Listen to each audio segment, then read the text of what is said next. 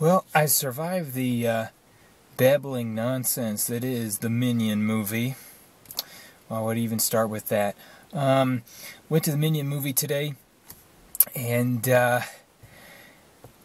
I see why the Minions are side characters in the other Despicable Me movies, because they can't hold up a movie of their own. 10 minutes into this movie, you're like, is that how this is going to go the whole time? Maybe? Yes? No? Yeah, it goes like that the entire time.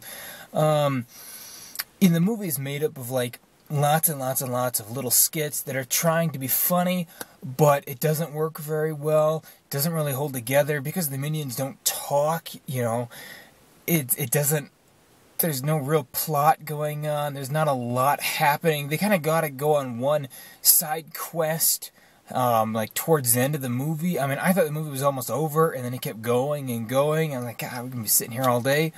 To me, I thought the movie felt like it was, 2.5 hours long. It just felt like it just would not end.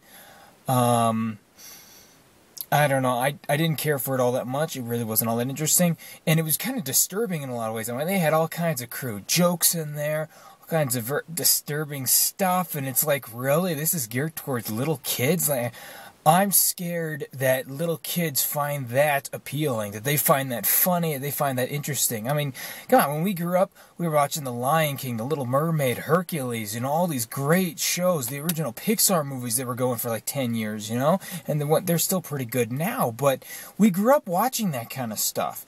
And now these kids are watching crap like that, and they're enjoying it. I mean, oh my God, what are they going to grow up to be like? I mean, really, they think it's harmless fun to do this in movies, but seriously, that's wrong. I don't know.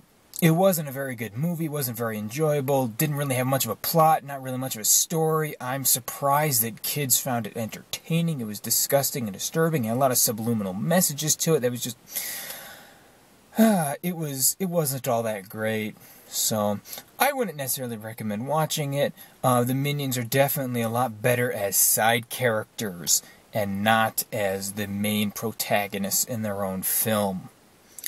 I guess that's all I got to say about that. If you want to check out my other movie reviews, be sure to check the links below.